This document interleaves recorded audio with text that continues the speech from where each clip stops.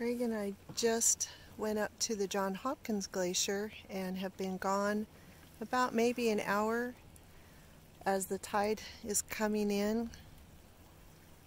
And now I'm back where I was, standing over on a sandbar and walking around these icebergs that were 12-15 feet above my head, and now they are becoming submerged again as the tide comes in.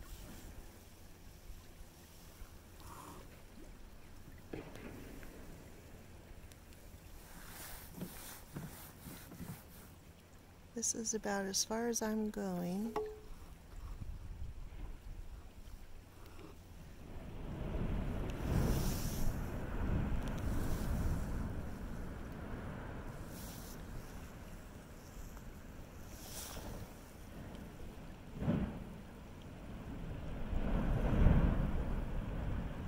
And I think I am going to be heading back to the boat.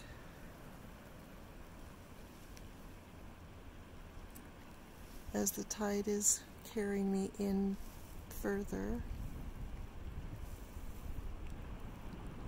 And, oh, there it is over there. So I am going to start skedaddling because that wave may ricochet out this way.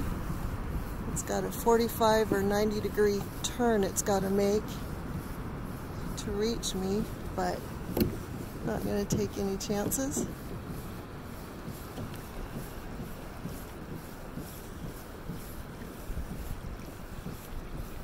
I'm filming over my shoulder as I'm paddling back. Don't want a surge to carry me into these blocks of ice ahead of me.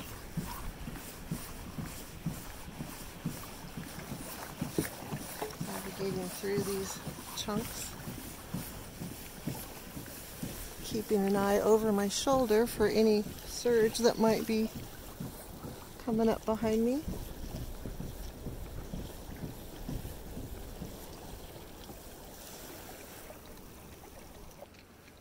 Looks like I am in the clear.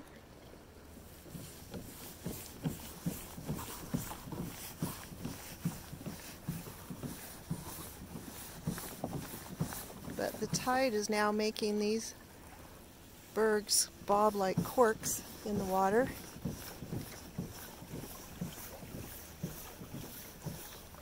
And they're all shifting and floating around, creating their own hazards.